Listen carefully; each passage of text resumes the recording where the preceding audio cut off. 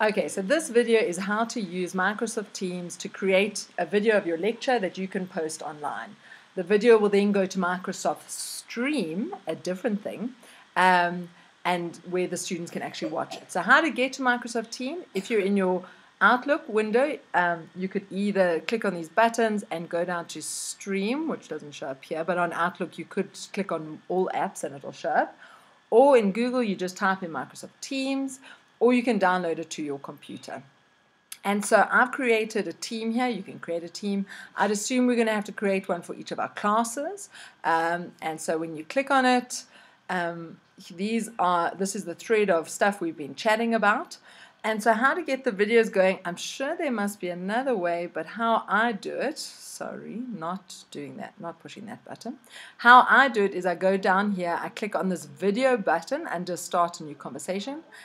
And this is how I record the videos. So can I explain something at present? I'm currently recording my screen using different software. The reason I'm doing that is that Microsoft Teams doesn't allow me to show you a few things. So you'll see as soon as I click on that camera, I can add in a header, and so the heading here is how to use Microsoft Teams.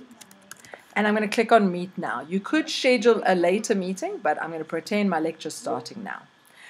So as soon as I click on some of these buttons down here, or I think it doesn't even show this if I use Microsoft Teams to show, like, to record.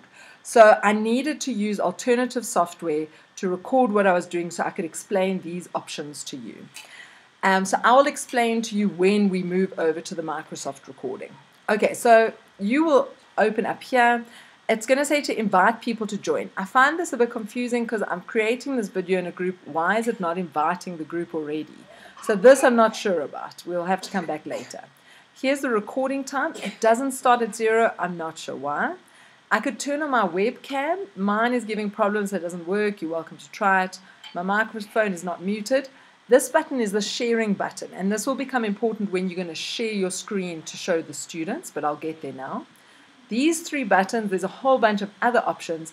The important thing here is start recording. So if you are talking here to your students and you don't push start recording, it will not record, and you will not be able to save the video for later for students who couldn't come online. So you have to push the start recording. So as soon as I push it, you can see over here it's blanked out. This, I think, is the comment box. Here I can hide participants, blah, blah, blah. I'm now going to go to the share button, and you can see I can either share my desktop screen, I can share, I assume these are the most recent PowerPoints, I can go to browse on my computer to browse for something, or there's a whiteboard option. I haven't used them yet, but I assume you could then just draw in it, and it's like having a whiteboard in your class. Let's go see. Okay, so here you could browse for maybe a PowerPoint you've got on your computer. I'm going to use the easy option right now and just click on desktop. And so do I want to share my entire desktop, just the application that's running on my desktop, so I'll zoom into whatever window's open, or do Opera tab is my Internet Explorer? I'm just going to do entire screen and go share. Okay, so right now what would happen is that your student screen would go from this black screen of saying invite people to join and seeing this SE or something like that, it would now show my entire screen. Now you have been seeing my entire screen the whole way along because I'm using other software. So this is the time where it would change for your student. They would be able to see your computer screen. You otherwise have been able to see it for forever. So I'm going to use this opportunity now to go through a PowerPoint that you, as an example of what you would be going through with your students. So in geosciences, we need to start discussing about moving online, and we've already started this discussion. And a big thing around this discussion is smartphones. So why am I focusing so much on smartphones and not laptops? If you have a student who has a laptop and no smartphone and no internet, they are not going to be accessing Sakai. But if they don't have a laptop, but they do have a smartphone, and they are an MTN, Vodacom, or Telecom, they can access Sakai for free. They can watch all the videos for free. It is not going to be a problem, as long as it's on Sakai or Microsoft Stream. If they're going to be watching videos on YouTube, that's not going to work. They're going to have to pay for it. So this is why smartphones are so important. I understand for subjects where there's coding involved, this is going to be a problem. They do need laptops as well. but for the majority of the students, smartphones is important. So when it comes to putting your lectures online, everyone I think is a bit daunted about getting a 45-minute lecture online. We do not want 45-minute lectures online. I think if students are in remote areas with poor internet access, they're going to struggle to stream your video and get so frustrated if it's constantly cutting out. So we need to have short videos, 5-minute videos, interspersed with activities to help reinforce the knowledge. So you need to get 1 or 2 ideas across in a lecture. I know universities are all about overloading students with knowledge, but what are we actually teaching them? If they're just learning it off by heart and forgetting it all, we need to teach the key concepts and using things like reading, live lectures, which is what we're doing here. I said YouTube videos, but I said here they've got to be properly embedded in Sakai so that they run through Sakai and the students don't have to pay for the data, or we have to use Microsoft Streaming for videos. So use these platforms to get key concepts across to students. And then spend time getting the students to reinforce what they've learned. So this is something like participating in a forum, so you could ask them a question, all of them can, a forum on Sakai. And I have created a video for that. I'll put the link below in this video, but it's also been mailed out. They could do an online assignment in Sakai. Also, there's a video for this, an online test. I haven't created a video for creating a poll, but this is another way to get them to engage with questions. Something else out the box, they could draw a picture, link to your question, take a photo of it with their phone, and then upload it on Sakai. So just different ways to get them to reinforce what they are learning. So important tools you need to start familiarizing yourself with is the lesson tab in Sakai. There's tons of tabs in Sakai that are important, but the lesson tab brings it all together. It's like a workflow tab that you can bring everything into. So it's literally what your students need to go through in a lesson. There is a video for this.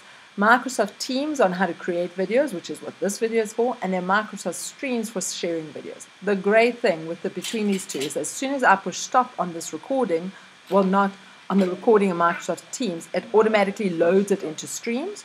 You just need to move it into the right group for the students. And if anybody has any other suggestions, please share them. The reason we're looking at Sakai and Streams is because it's 0 rated so the students can easily access it. Okay, so that's the end of my PowerPoint. So in real life, you would have been here on Microsoft Teams, and I would have stopped the PowerPoint here.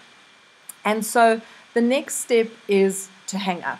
And so hanging up will stop the sharing of the video, it will stop the recording, and you'll see now that it's going to show, it's going to load into Microsoft Streams. So your students here, this would be the end of the lecture. So you click hang up. The reason why it's not the end of your lecture is because I'm using other software to record this. How was the quality? You can tell them it was wonderful. And it should bring you back to your screen. And so you can see here, it's just told you, you've just created this Microsoft Teams video. It was 6 minutes long, and it's currently, the recording is stopped, and it's busy saving it to Microsoft Streams. So it takes a while to do this. You could now click on the plus button here and click on Microsoft Streams. Stream or Streams, I'm not sure. At Stream, you would click here, you would log in. Okay, so sign in again would be your staff number at wits.ac.za and your password. And so this is what it looks like. You can discover stuff. My content and create are the main tabs I've been using. So I've created a group, and I've created channels within that group. So if I go here to my content and I go to groups, you can see I've got this Wits Geoscience group, which I go inside. And I think this was a previous video I did that didn't work, so I can actually go and delete it somehow.